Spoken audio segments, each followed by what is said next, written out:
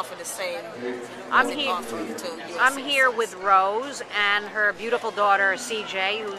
Hi CJ, and her niece. I'm CJ. Oh, you're CJ, and you're Dacia. I'm sorry. Dacia. State. Okay, hi. And this is beautiful Mother Rose, right? And she's telling me that she has has a green card in the United States and is a citizen in Jamaica. And tell me the difference between the healthcare system in Jamaica and in the United States. Well, right now you Speak have up. free healthcare system in the public health system.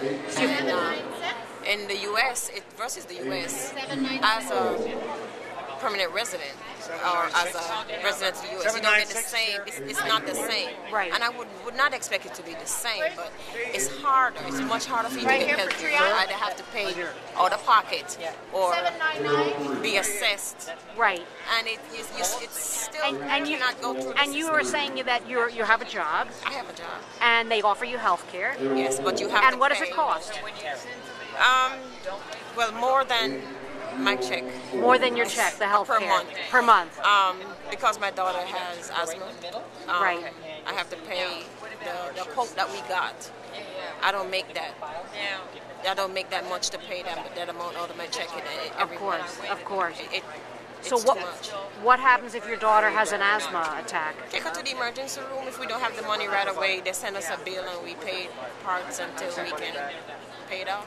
And what is when God forbid you have to go to the emergency room? What kind of bills do you get? I don't go that often, but it differs.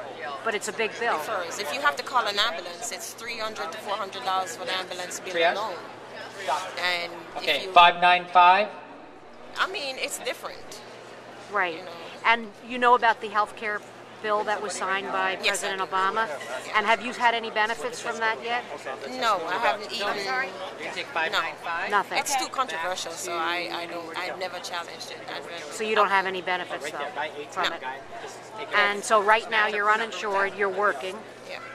and you have to rely on a free clinic to get health care. 786. Yeah, I hope to God I don't 786. have to do them very Right. regular or Right. this.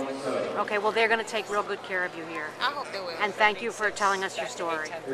Thank you very much. You're welcome.